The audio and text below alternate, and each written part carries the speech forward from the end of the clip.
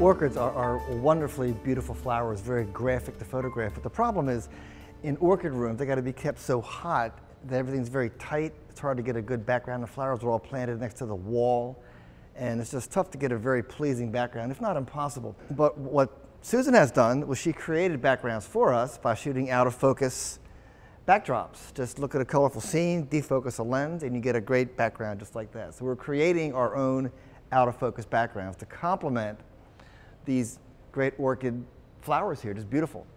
So let's get set up and have a look. Susie, would you mind putting, yeah, there we go. So she's gonna put that background right behind those two groups of orange flowers that are very beautiful. Look at that. And I have a 200mm lens with an extension tube on it so I can get a telephoto effect. Gonna wait for it to stop moving. I'm shooting at f14, by the way. Let me go a little more open, f8. Yeah, because they are moving a bit. So we'll do that, and then we'll stop down, and one more all the way down again, because it doesn't matter how much you stop down, the background's still going to be soft. That's the whole idea. So you can get like maximum detail with one of the printed out of focus backgrounds. Just carry it with you, and you're good to go. And there's a great shot right here next to it, the white one. So could you show the other background that we have? We have several backgrounds that we printed up. We have two right here.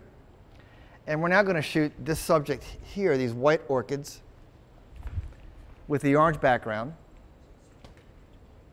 Yeah, there we go. While we're in proximity. And let me see. Get right over in here.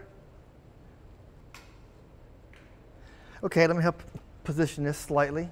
Susie, we need this to be right up in here. Okay.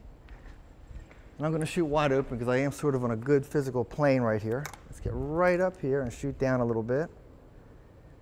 And get the real nice creamy background.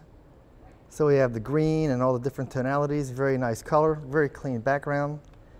And we're shooting fast enough that I should be able to, let's go more wide open, f8. There we go. And see what we have? Beautiful. Tremendous. And that's how you compensate for these very busy backgrounds